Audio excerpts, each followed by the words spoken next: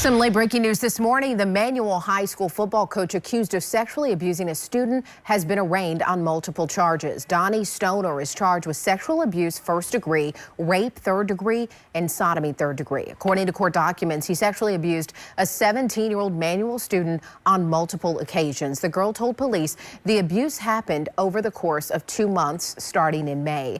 JCPS temporarily removed Stoner from the football team 2 weeks ago. Officials say Stoner has been reassigned to a location where he will not have contact with students.